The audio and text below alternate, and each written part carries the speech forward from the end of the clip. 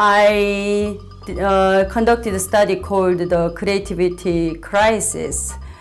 So I used the worldwide well-known the Torrance test of creative thinking. I used the TTCT scores from kindergartner through 12th grade and adults from all areas of United States. Then I found that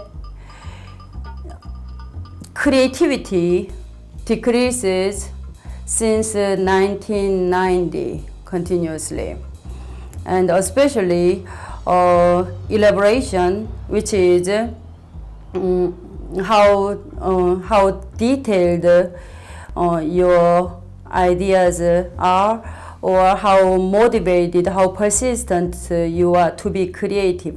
The elaboration scores decreased since 1984.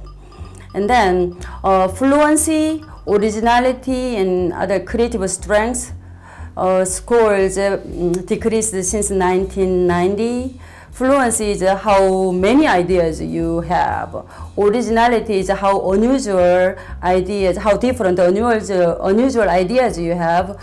Creative strength is that like measuring creative attitude. In general, I conclude that the creativity in the United States have decreased since 1990 overall. But I came here with only 2 children because this country is known for what? The best country in the world, innovative country. So when we think about the founding fathers' spirit, revolutionary spirit, then I think that the traditional American spirit is a revolutionary spirit. My research findings might indicate that in the United States, we might be losing the revolutionary spirit, which is a main force of creativity.